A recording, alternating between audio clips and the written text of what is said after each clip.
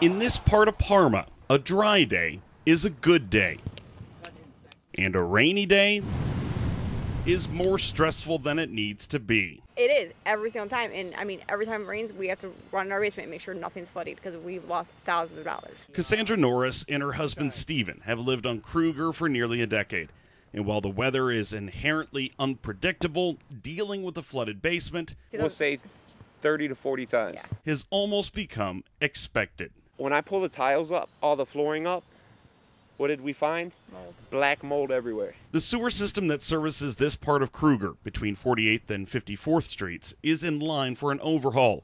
While still in the design phase, the city has applied for funding from the state and plans to cobble together other funding sources, like regional sewer district grants, to bring the project to reality.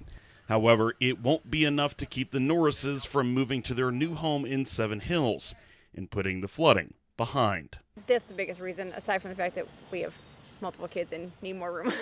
But realistically speaking, if the flooding wasn't an issue, then people would be more determined to maybe put on an addition. Oh, yeah, we could have easily done that. She's a nurse, and I'm a tow truck driver, so, you know, it's not like our money we're working hard for.